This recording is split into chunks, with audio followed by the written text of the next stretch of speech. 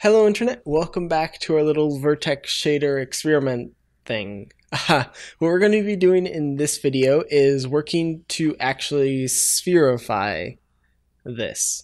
And so this is sort of a little idea I had, but effectively what I want to do is let's clamp the vertices to a sphere.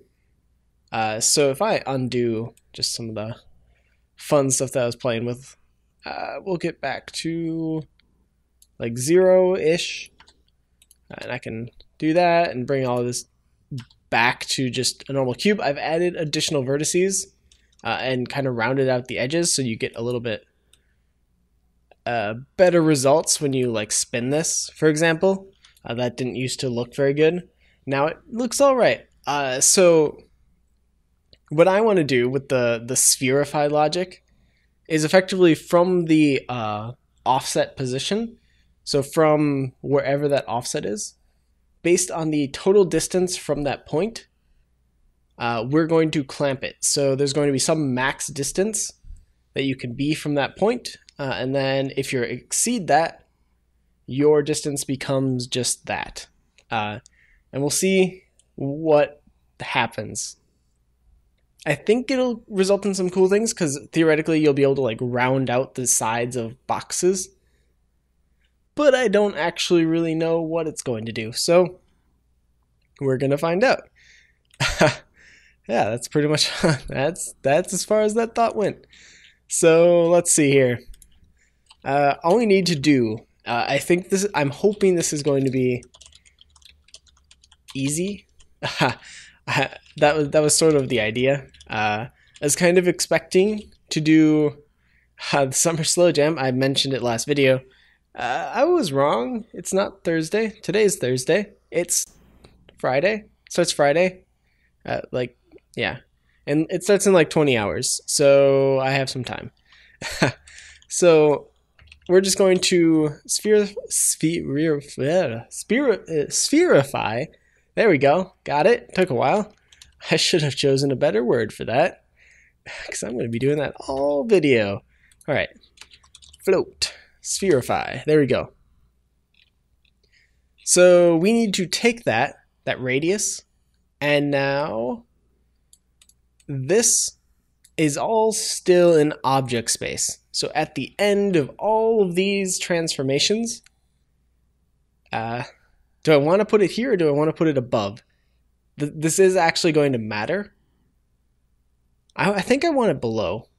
So we're going to XYZ is going to equal spherify of v.vertex.xyz, and let's just plug in that radius. So we're going to need a new function here that is going to return a three-dimensional vector, and we are going to call it the spherify function with the same arguments. So float 3 of our vertex, and then a float of the radius.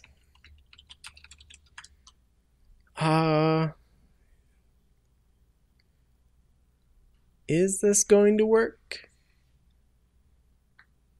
Maybe. We'll see. It's not going to take into account the offset if I do it like this, but that might be all right. We'll figure it out. It'll be fine. So effectively, what we want to do is return. I think this is actually really easy. Return the normalized. I need the length first, so we're gonna get the length equal to the length of our vertex. I guess that's all I need. Can't name it like that. That won't work. Let's do just magnitude. Sure. So normalize. We're going to normalize our vector. So we're going to normalize our vertex. So that'll be just centered around the 0. Normalize it and then multiply it by the min of either the radius or the magnitude. So if that radius is bigger, we're going to use the radius, so we'll get right back to where we started from.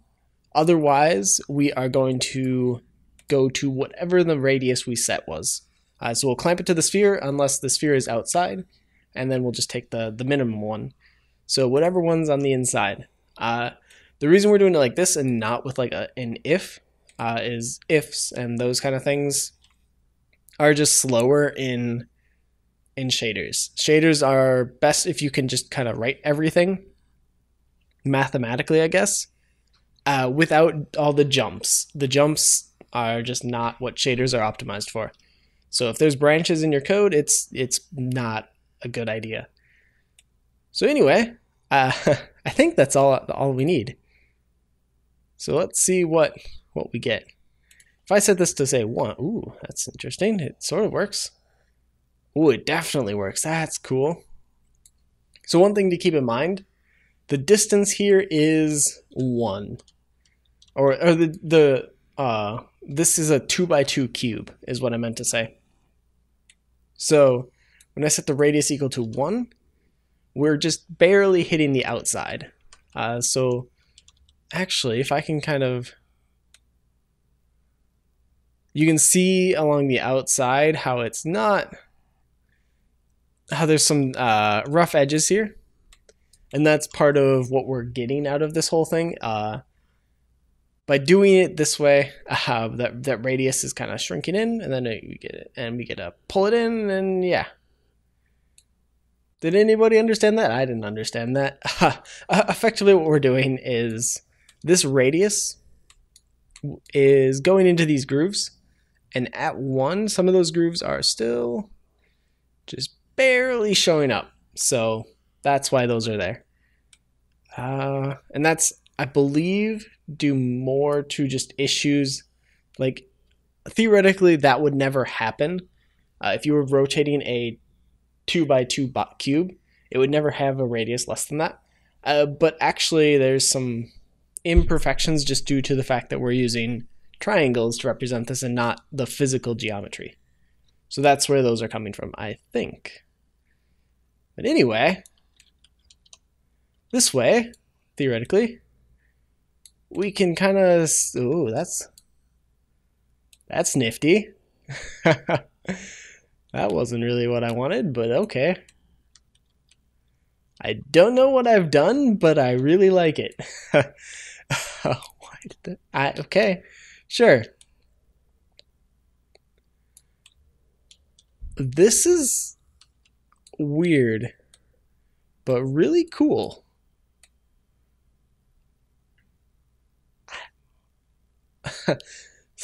So, I guess these clamps are just interesting. Okay. So let's go back to our cube. What I can do now, theoretically, with like, let's say we have a radius of 2. So we need to get 2 from there. What if we skew it up to just round off the top? And you can actually tweak that a little bit by how far up you actually push that. So the further up, the less precise it's going to get. We can, yeah, play around with things. I don't know. I think this is cool. Maybe people disagree, but anyway, that's it. That's Spherifying. Cool thing is you can kind of pop something into a sphere. Lighting in this isn't right. I don't know why. We may have to do some searching. Probably when for lighting, we're probably going to look more into lighting for our low poly shader and our grass shader. Those are the ones where we're going to look at how to do lighting.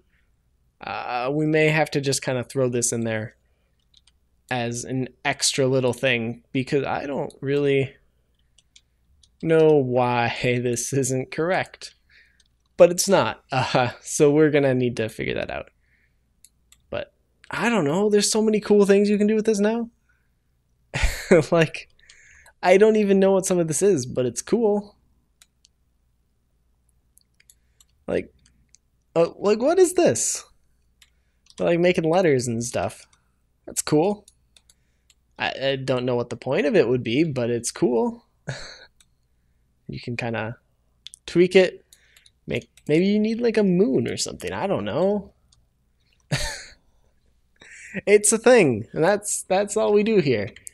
So I didn't have anything more than this to do. I just wanted to. I kind of just allocated some time and was like, we're gonna see what happens if we make this into a sphere. So one of the cool things that I'm thinking of is you can like maybe you want, I don't know, maybe you're making a puzzle game, for example. That's sort of where I was kind of going with this. If you're making a puzzle game, let's undo that. You may want to be able to roll around. So like right now, we have a perfect sphere. And so we can just kind of roll that around and it will just kind of do its thing. Lighting's a bit funky again, but whatever. You get the idea. You can kind of roll around and then you can be like, oh wait, but I want to be a cube. And then you're a cube. And then you want to be a ball again. And you break everything. Oh, ha. Negative values. So we actually are seeing the inside now. So yeah, but anyway, you can get back to your ball and go back to your cube and switch back and forth. Do whatever. And get this. Yep, okay. So that's it. We're going to be jumping into Game Jam stuff tomorrow. I checked. It actually does start tomorrow. So yay. Yeah, there'll probably be a lot of fun stuff going on there. It's going to take a lot of time. And I don't entirely know what we're going to build. I have some ideas. We're going to be working, I think, with a lot of like mixer stuff. But I don't know how all of that's going to go. I have never actually gotten the thing working yet. So it may not turn out great for us. But we're going to, that's the goal. Yeah. If there's anything you guys want to see, any other ideas you have, let me know. I'll be looking for a lot of feedback during the game jam. So if you guys want to jump in and say something or join the Discord channel, we have one of those now. The link is in the description. Go for it. I'm usually there and can kind of chat. And there's a few other people there as well that will either chat or play video games or do whatever. So do that or don't. I don't. It's up to you. But anyway, that's it. Hope you guys enjoyed it. If you did, hit the like button or subscribe if you haven't and want to see more. But yeah, till next time. See you, Internet.